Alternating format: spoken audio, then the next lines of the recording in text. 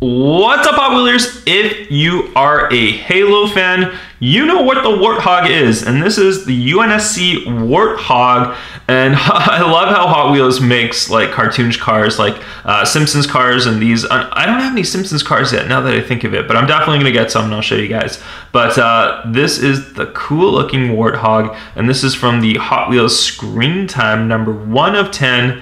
Look at that. And I played a lot of Halo 2, and I remember riding on the back of one of these and shooting out people. Oh man, the Warthog was just an unstoppable vehicle. Well, until a rocket launcher came and blew you up, but cool looking car on the back. Hot Wheels Screen Time 1 of 10. Let's get a closer look at it. We'll take a look at it, then we'll go to the top speed test track and we'll find out what its top speed is. And I'm actually curious to know if this even fits on our track. Sometimes there's Hot Wheels that don't fit on the standard Hot Wheels track. But let's have a closer look at this bad boy. Look at the big gun on the back, the big machine gun. Oh man, this would be fun to drive in real life, I think. I think it looks really cool. Great. Great, well done by Hot Wheels. It's too bad you didn't have the guys in them as well. That would be really cool. Commander Chief and all those guys in the truck, rolling around in the Warthog. Wow, cool looking car or truck or vehicle or whatever you want to call it, all-terrain machine.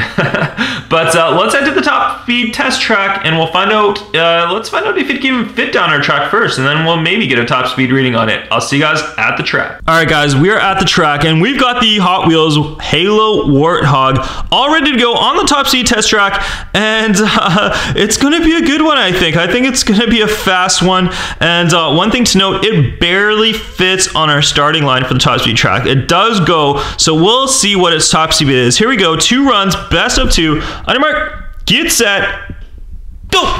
I did a test and it fit, and now it's not going through. All right, I'm just gonna drop it. It's not gonna get a full line start. I don't even know if it can stay on the track, but let's see. Here we go, on your mark, get set, go! 3:37, not very fast.